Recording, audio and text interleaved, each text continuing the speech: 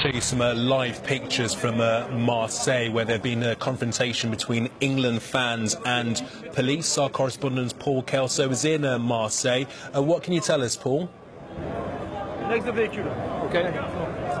Yeah, we've got an uneasy standoff here between stragglers of a group of England fans who were involved in an altercation about an hour ago, not just with the police, but with a group of Russian supporters. Tear gas was fired here in the Old Port. You can see the stragglers of that group now. We're behind a line of riot police, and bottles have been thrown intermittently for the last 10 minutes or so by the England supporters towards the riot police, who are now moving in towards those fans. We had a curious incident just now. A French woman with a large French flag walked towards the police, and then a bottle was thrown, and you can see now the riot police are heading in and bottles are being thrown.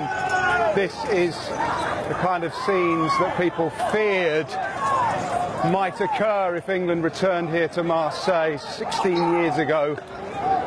18 years ago, forgive me, 1998 World Cup. This city was the scene of really desperate levels of violence, and we're getting a repeat of that now. The police seem to be working to a plan here, which is to let the England supporters to let them drink, so that when things turn to an unacceptable level, like the throwing of bottles, as we've seen. Here's an arrest that looks like it's being made.